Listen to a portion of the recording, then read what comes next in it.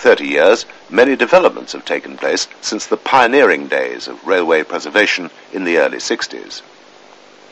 We travel first to Wales to visit in turn the Vale of Rheidol, the Talyllyn, the Welshpool and Llanfair, and finally the Festiniog Railway. But first the Vale of Rheidol, which in the late 1950s and early 60s was enjoying somewhat of a resurgence following a decision by British Railways to promote this most attractive narrow gauge line. We start at the Vale of Rheidol locomotive shed at Aberystwyth, now sadly but a memory. The depot was later abandoned. Emerging from the shed is number 9, one of the 3 locomotives working this 1-foot 11.5-inch gauge line.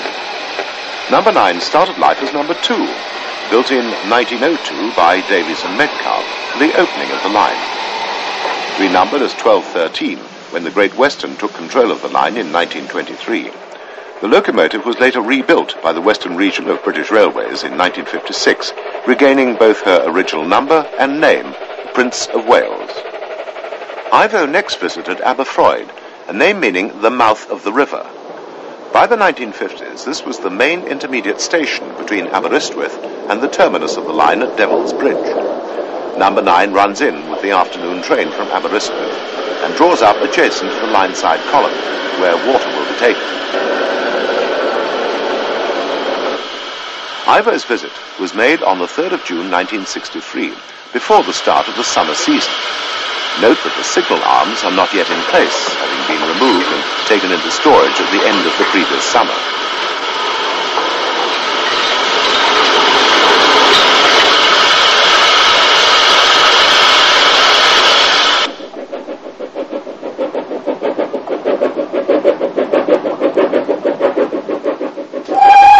Prince of Wales pulls away from this most attractive location. And now you can see, in addition to the fully lined Great Western livery, as applied to the Vale of Rheidol locomotives in 1957, the coaching stock had been repainted chocolate and cream.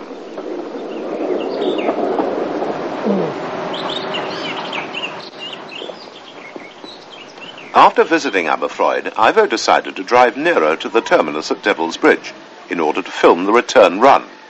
So here we see number 9, now running bunker first, emerging from a steep rock cutting to drift around the reverse curves on the run back towards Aberystwyth.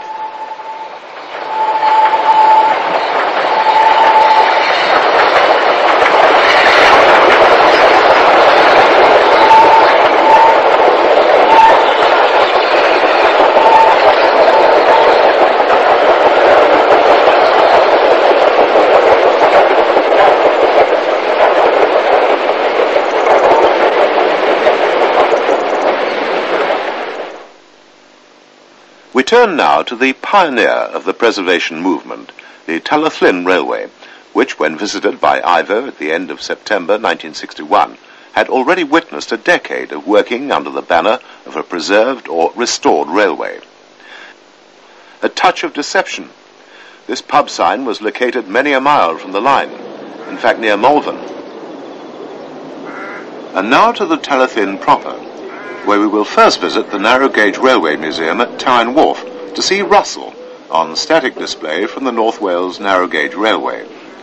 Russell was purchased for preservation and moved to Tyne in 1955. 10 years later, the locomotive was transferred back to the Welsh Highland Railway at Porthmadog for restoration to working order, where she can be seen today. Inside the museum we see Dot, an 1887 built 18-inch gauge Bayer Peacock 040. And to the left, George Henry, a 1-foot 11.5-inch gauge 040 tank built in 1877 by de Winton. Outside, we find a French locomotive, Cambrai, which displayed a feature which intrigued Ivo, outside valve gear. Cambrai had worked on meter-gauge ironstone lines and was built in 1888 by Verve Courbet et Louvet of Paris. Now we've moved on to Bryn Glas, meaning Green Hill. We're about midway along the line, in time to see number 1, Talyllyn, heading home towards Tyne.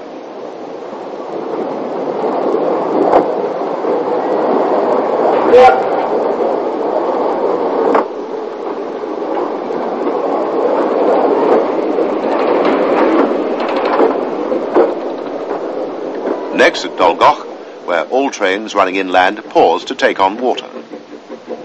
This is number 6 Douglas, built by Andrew Barclay in 1918, running in and drawing to a halt amongst the rhododendron bushes which abound in this beautiful area.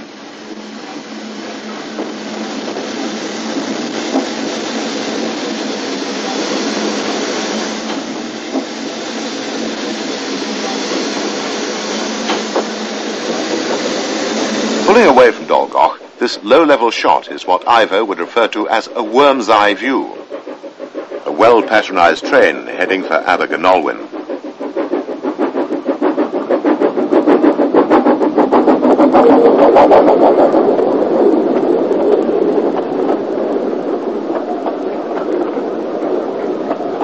Returning now to Bryn Glas, and Douglas pauses before setting off again towards Town and passing Talyllyn, waiting in the loop with an up train.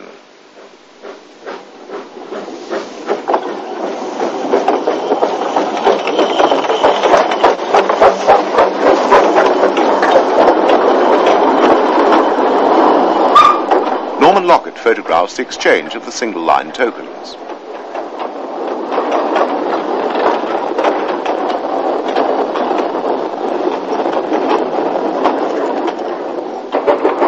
With the single line ahead now clear, Talyllyn pulls forward across the ungated crossing to call at the station before heading onwards inland.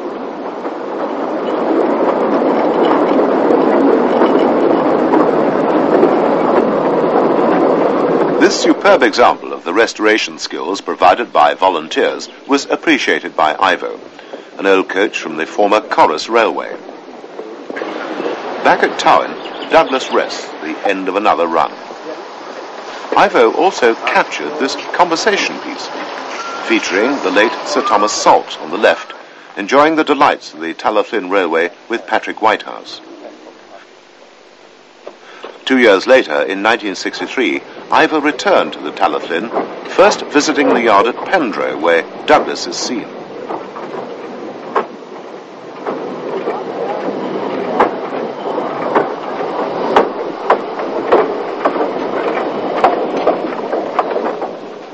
Here, Douglas pulls out number 4, Edward Thomas.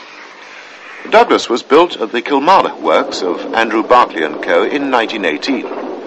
The locomotive was presented to the Talyllyn Railway Society in 1953.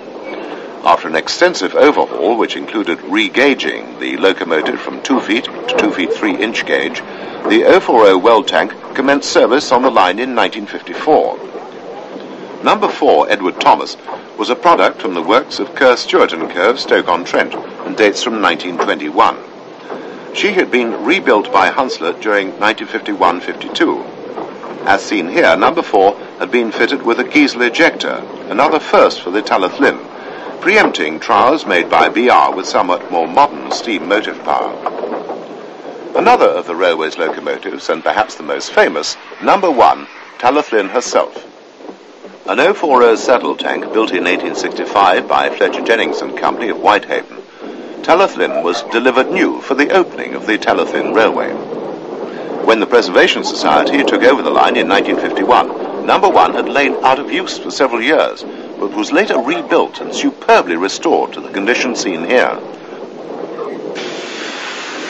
Setting off from Towen Wharf Station, Douglas heads a train for Abergynolwyn under the Aberdyfi Road.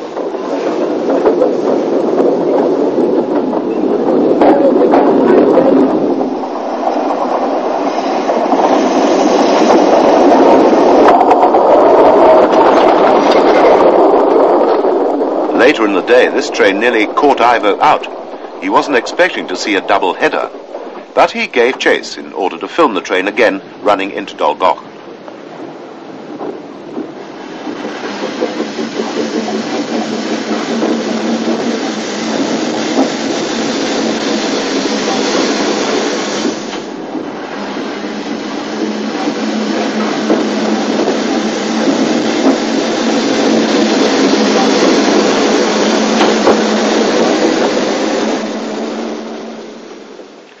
This time on her own, Douglas is seen running through the woods, heading towards Abergynolwyn.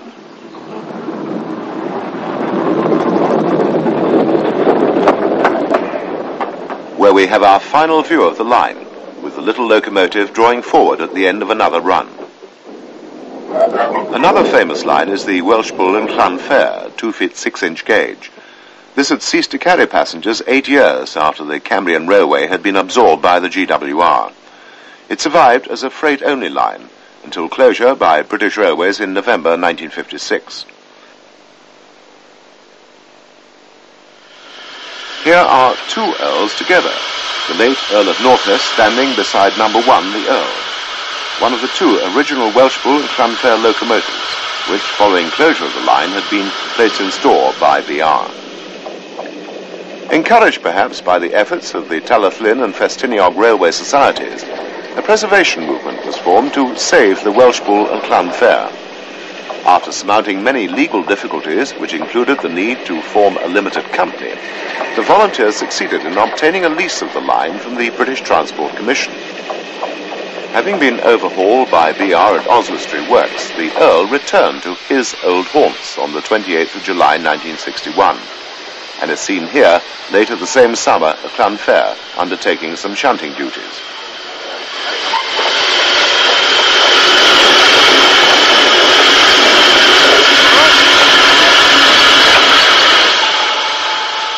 Later the same day, Ivo filmed the ensemble arriving at Castle Corinion.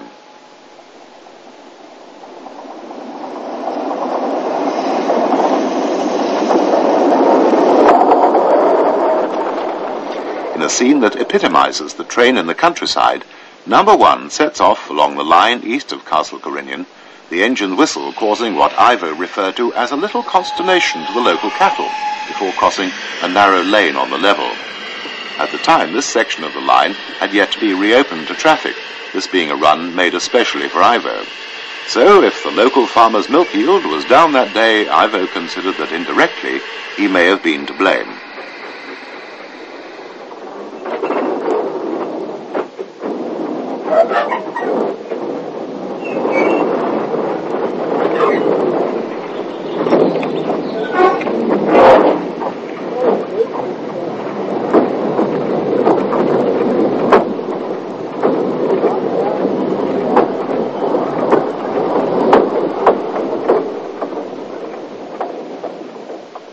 Later in the day, the Earl set off cautiously, heading back towards Llanfair.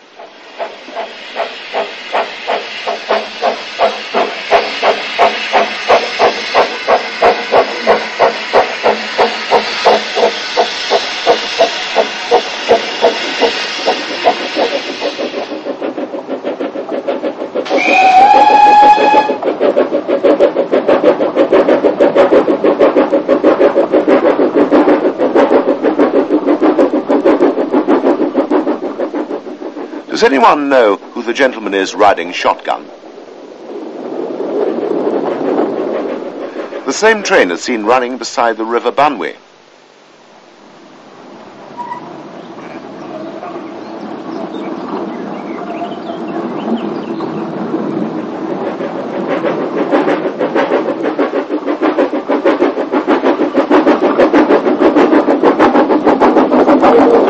Now, a brief shot from the train.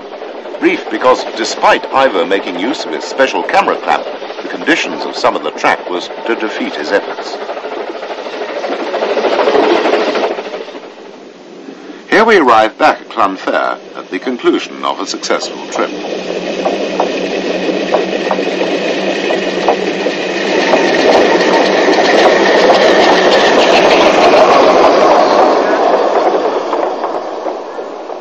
By the time Ivo next visited the Welsh Bull and Llanfair, the line had been reopened to traffic between Llanfair and Castle Corinion. This sequence, however, shows a rather sad event. The very last train to run out of Welsh Bull prior to total closure of the section of line as far as the outskirts of the town at Raven Square.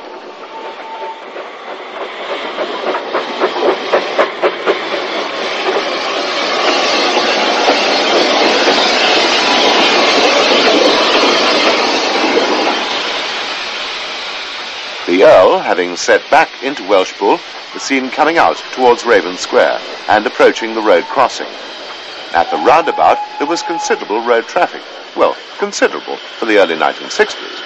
and the train was halted to enable the flagman to clear the road.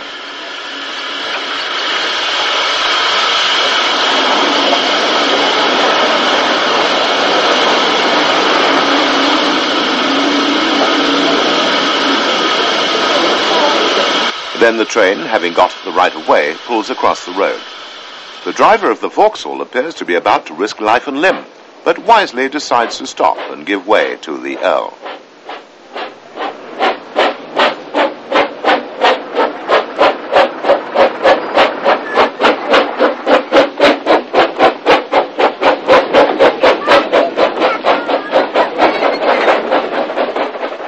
Here the little locomotive is climbing Golper Bank in fine style. The 1 in 30 gradient was the steepest on the entire system of the former Cambrian railways.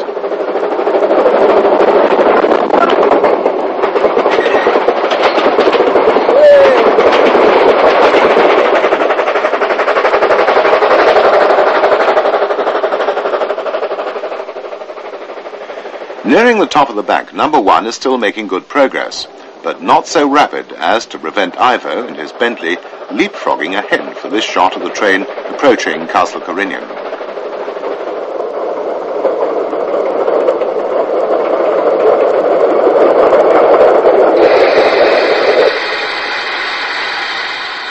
As the train sets off over the crossing immediately east of Castle Corinion station, the photographers are already making a dash to their cars to give chase for the remainder of the journey on towards Llanfair.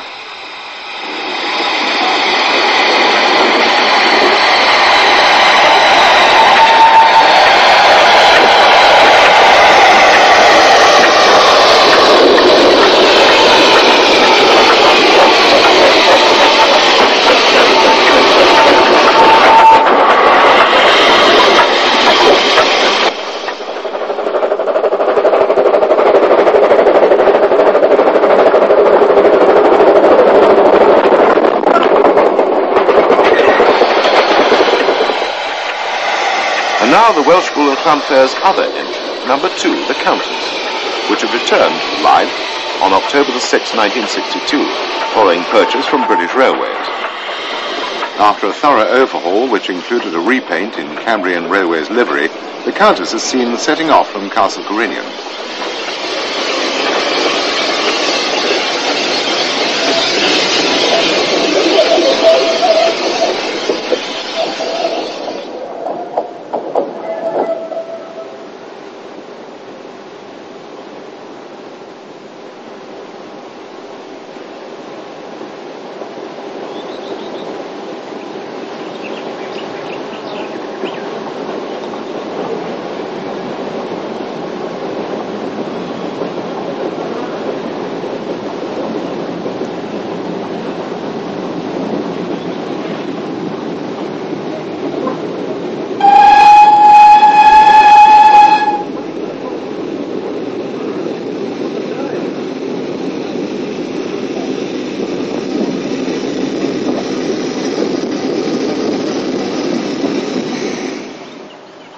Here the Countess is viewed further up the line, crossing the River Banwy on the run towards Llanfair.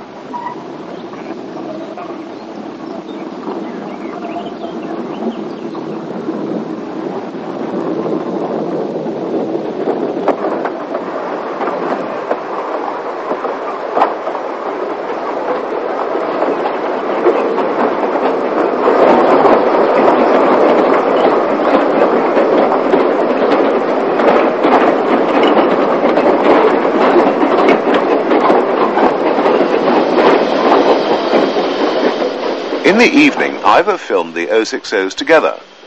Both were built for the Welsh Bull and Llanfair Light Railway in 1902 by Bayer Peacock and delivered for the opening of the line in 1903. The locomotives were named in honour of the Earl and Countess of Powys, who had owned some of the land purchased for the railway. Identical in design, these twins shared traffic duties over the line for the entire 53 years from opening to closure by BR. In 1923, when ownership of the line had passed to the GW arc, the locomotives were renumbered 822 and 823, and a few years later, both were westernized to the condition seen here.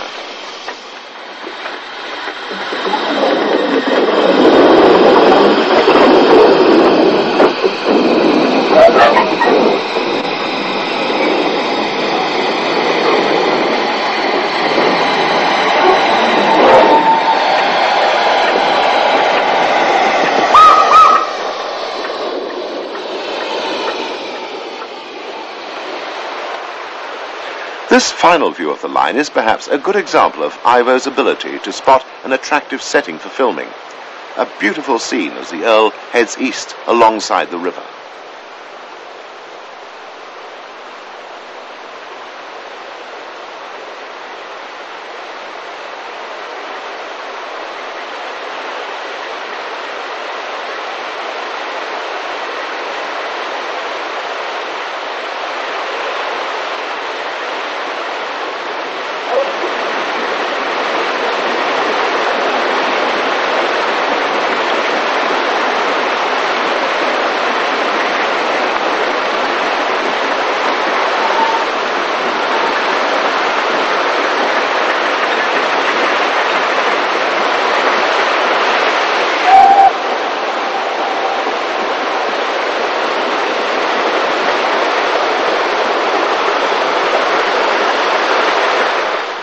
No trip by Ivo to film the narrow gauge lines in Wales was ever considered complete without a visit to the Festiniog.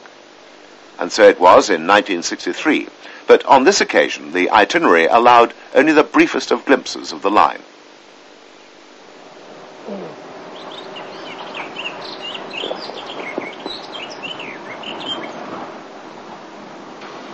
So, with NHY 581 parked under the shade of a laburnum tree, Norman Lockett is coaxed out for a filming and photography session at Tanny Book, to be rewarded with this view of one of the famous double fairlies threading through the woods near the station.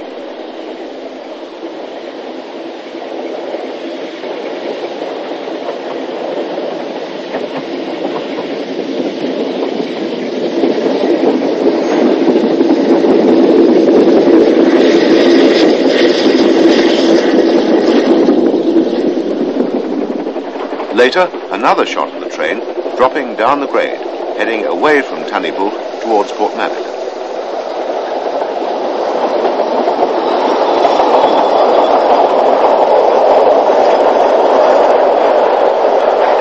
In 1963, an entirely new narrow gauge railway opened, but far removed from Wales, at Bicton Gardens near East Budleigh in southeast Devon. This 18-inch gauge line opened on the 6th of April 1963. Ivo visited Bicton in late September the same year and immediately became enchanted by the delightful setting.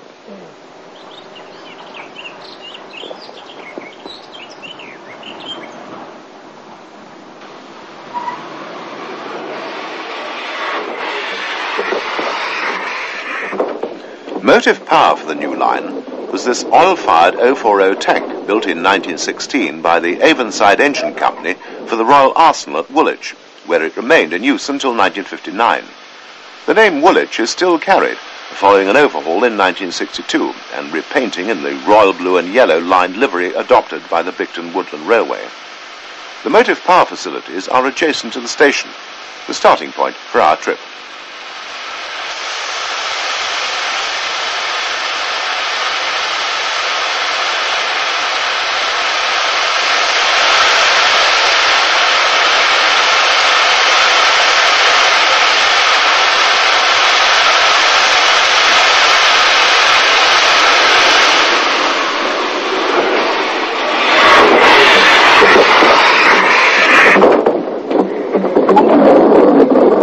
Having set off from the station, although not seen in these shots, the line passes the ice house, a reminder of the era long before the invention of the household refrigerator, before skirting a lake and passing to the Pinetum on the approach to Pine Junction.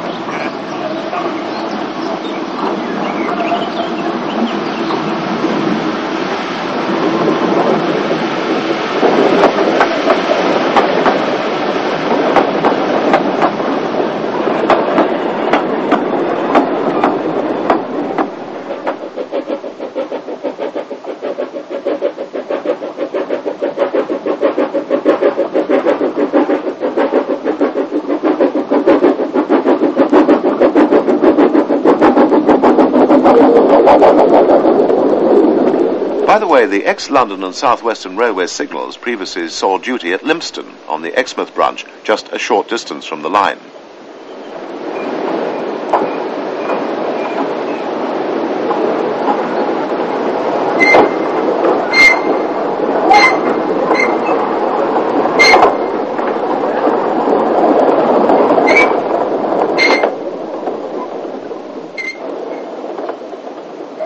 At Pine Junction, the second station on the system, the line divides to form a long return loop around the woodland gardens.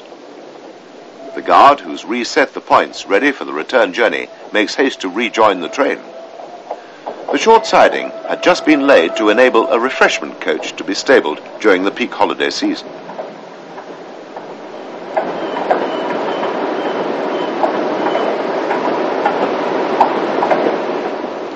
On the return journey, the train runs beside the lake and heads back towards the terminus, a round trip just 80 yards short of a mile.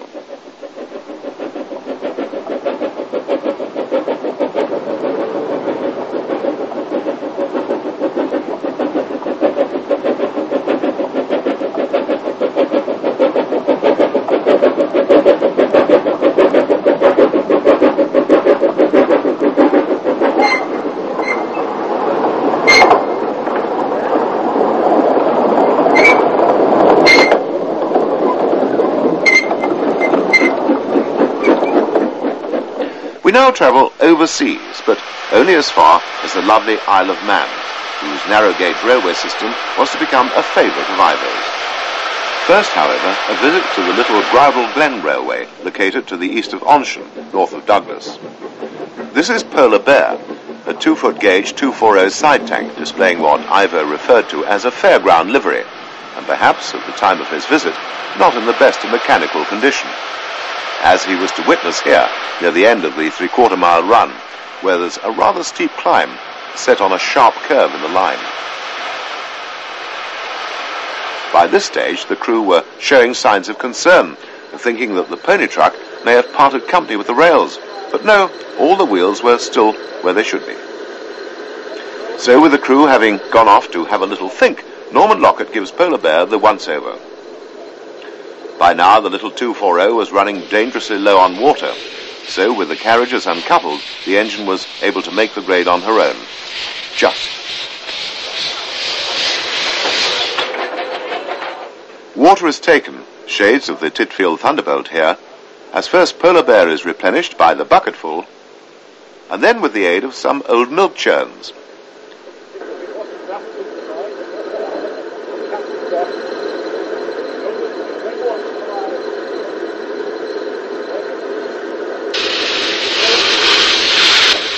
With the side tank refilled, all is now well again. The little locomotive sets back down the grade to be reunited with her 2 carriages, and some very patient passengers. The Guage Glen still operates today, and we hasten to add that not only is the motive power in excellent mechanical condition, but also sports a proper green livery. Well worth a visit.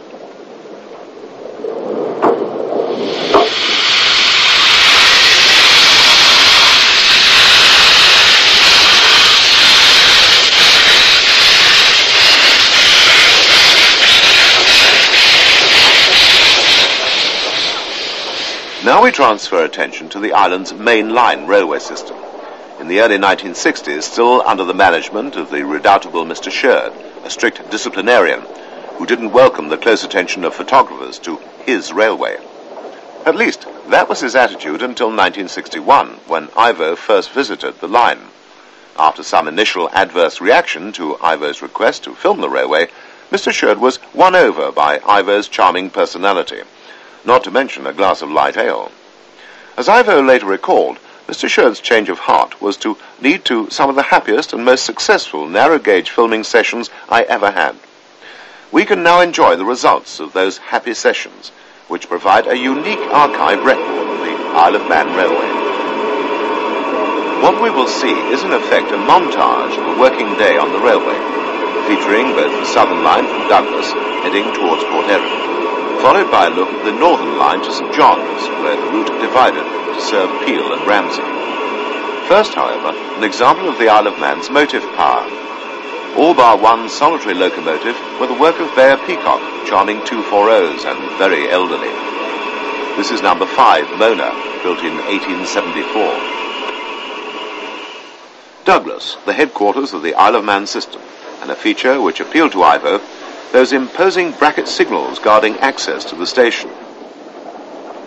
The bracket signals are seen here in the background as another of the Bayer Peacock 240s runs in. This is a train from Peel. Over at the locomotive yard, we view the activities preparing for the start of a day's work. This is number 11, Maitland, built in 1905. Coaling up was done the hard way, by hand, using small baskets. Then opening up the front end to rod through and clear the boiler tubes.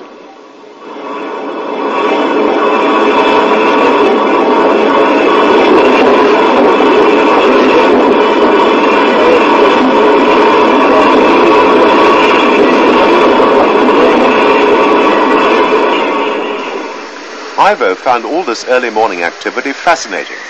It's now about 8 o'clock and the locomotives are being prepared for service, not forgetting that all-important task of oiling up.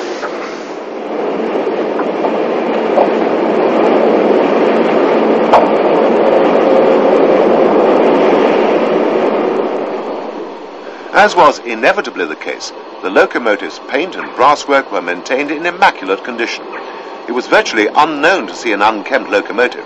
No doubt Mr. Sheard saw to that.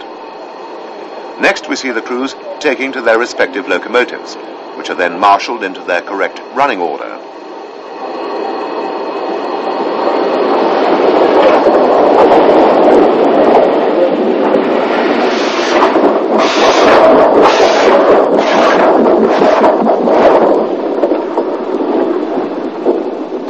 Locomotives would then get their stock together.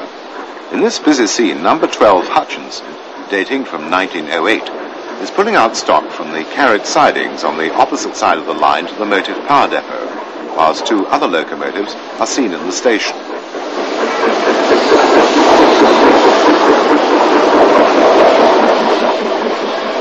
Hutchinson again collecting yet another coach to add to her train.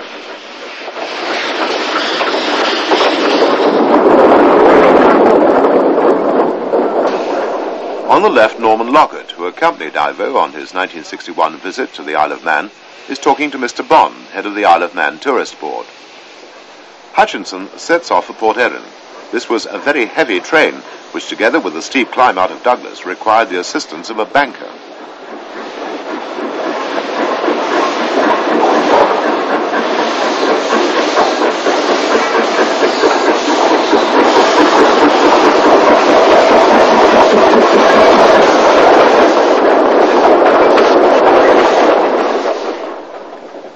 Climbing away from Douglas, this is number 16 Mannin, the last locomotive built for the Isle of Man Railway in 1926.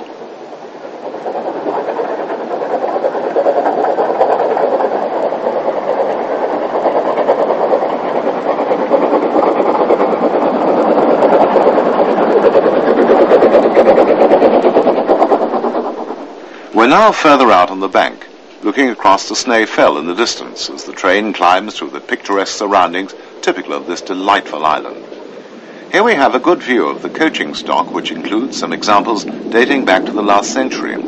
Even so, all were fitted with electric lighting at a time when, on the mainland, gas and oil lighting was still to be found in use.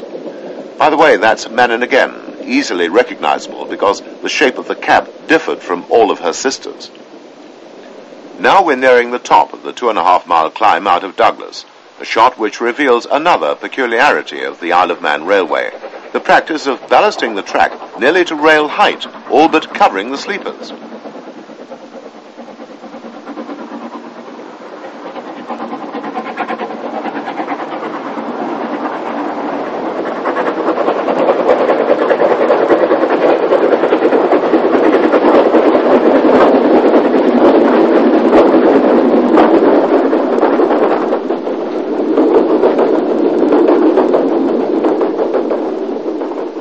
With such a heavy train, the banker provides invaluable rear-end assistance. Now we're in the woods near Crogger Pond.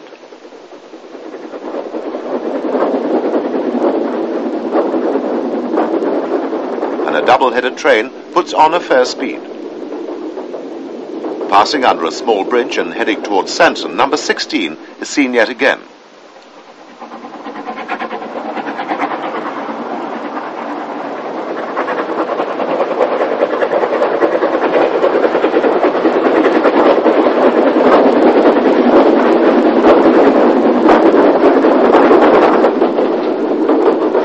Castletown, originally the capital of the island, with Mannin on the return run to Douglas, drifting into the crossing loop to await the arrival of a southbound train. Now you can see how the cab differs from the other locomotives.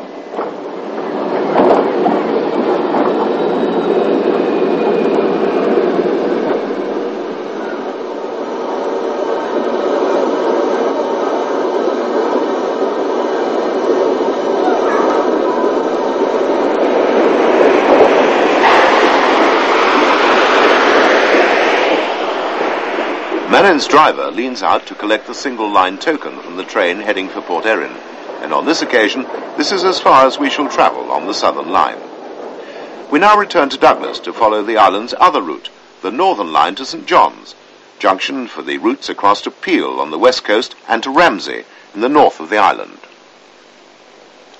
So at Douglas, number 12 Hutchinson runs in past the attractive signal box with a train from Port Erin.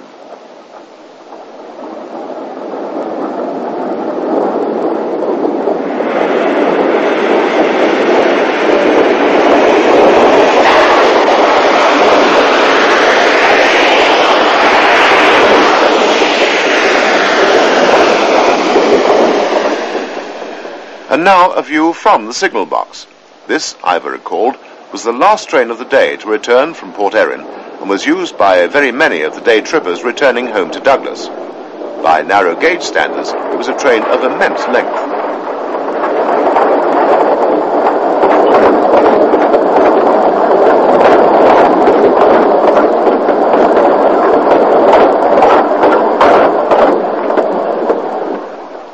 The locomotive at the rear had assisted the train all the way from Port Erin.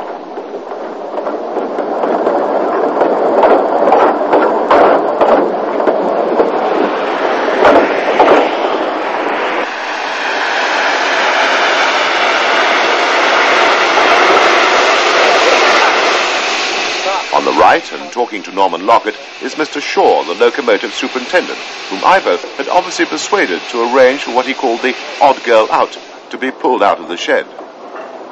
This is the odd girl out, number 15 Caledonia, an 060 supplied by Dubbs & Co. of Glasgow in 1885. You'll notice she's fitted with snow ploughs. The railway didn't use the locomotive for any other purpose, as the wheelbase was found to be too long, and as Ivor recalled, didn't do the curves a lot of good.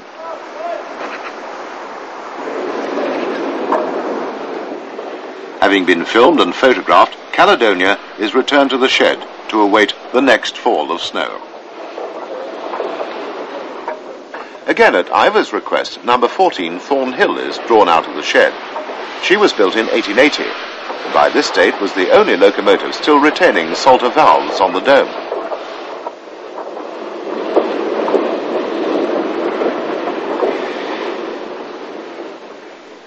When you recall the general manager's hostility to photographers, it says a lot for Ivor's personality that out-of-use locomotives should have been put on display especially for his benefit. And here are the salter valves to which I was referring. Another departure for Port Erin, and note the usual practice of leaving the cylinder cocks open. Cynics had sometimes alleged that this was at the instruction of Mr. Sheard, supposedly in an attempt to frustrate photographers, but Ivor didn't believe that particular tale.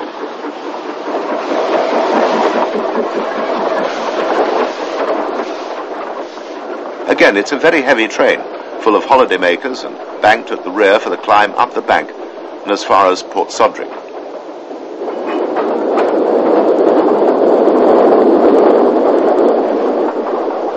Now a double header setting off for St. John's, where the train will be divided, one part going down to Peel, the other over to Ramsey. A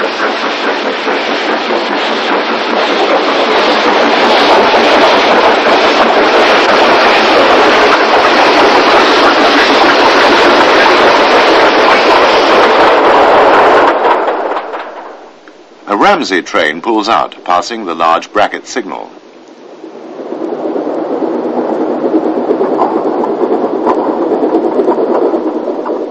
Number 13 Kessack, built in 1910, heads away on what at first sight appears to be double track. It was in fact two parallel single lines. The track on the left leads to Castletown and Port Erin, while Kessack is setting off towards St. John's. This is Union Mills, originally the first station out of Douglas on the line to St. John's, but in fact closed to passengers when seen here. This was Ivor's favourite line-side location on the Isle of Man, a place to which he was to return many times. Another combined Peel and Ramsey train heads through the closed station. Crosby, about midway between Douglas and St. John's, was a crossing place. Here we see another combined train, which will be divided at St. John's. Judging by the smoke, it was a rather blustery day.